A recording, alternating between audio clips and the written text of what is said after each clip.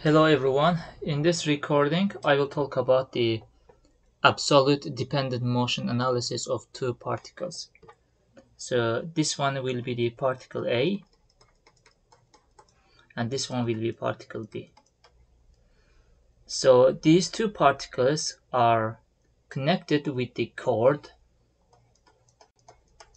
and this cord is inextensible. Okay, so the cord here is inextensible. And then we are trying to find the velocity of A, the velocity of B, the acceleration of A, and the acceleration of B. Okay, these are the questions that we need to answer. And then to solve these problems, we have the step 1 that says that choose a fixed datum. So this datum, you can say that choose a fixed reference line. Okay, in most of the cases, the pulleys, okay,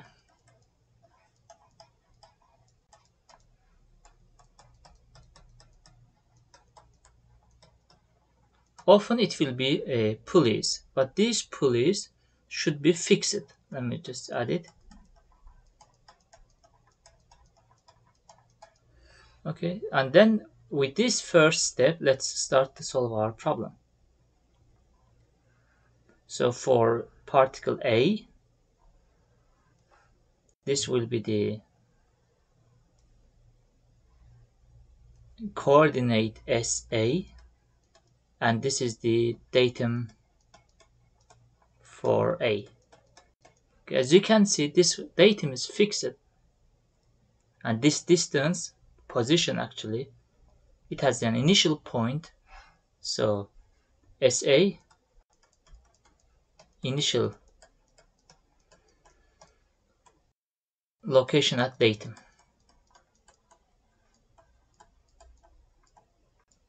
Or you can say that the origin. And then this is a coordinate axis. So this one is coordinate. And then similarly for particle B, we need to add this coordinate.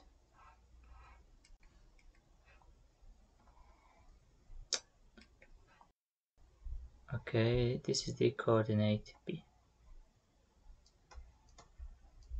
Okay, and then we have one more chord length that I didn't show is this part. This part will be the segment AB.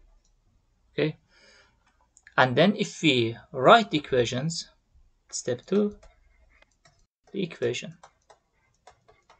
The equation will be that SA plus the SAB, the segment AB, plus the SB will be equal to the length of chord. Okay, and then say that this is step 2, and then step 3 is that, so you take the derivative with respect to time, d of dt. So that will be that d of dt of SA plus d of dt of SAB plus d of dt of SB is equal to, and the length of the chord I can say L, and d by dt of L. And then as you can see here, the segment AB doesn't change. It is always between these two datum points, because we said that the datum points are fixed. So therefore the time derivative of this segment with respect to, this SAB with respect to time is 0. Total length of the cable is also constant, it is 0, because the cable is not extensible. So the length is the length as in the initial case. and then this one is VA and this one is VB, and then VA becomes negative VB. Okay, and which is very obvious, because as you can notice, if part B moves down, the part A moves up, or vice versa. So therefore the velocity of A is opposite in direction sense to velocity of B. Or you can take the one more time derivative of VA is negative VB, and then from here you'll get the acceleration of A is negative acceleration of B. This is the additional step that you can take. In the next recording, I will solve a simple problem. This one was a very simple case. I will just solve a little bit more difficult problem.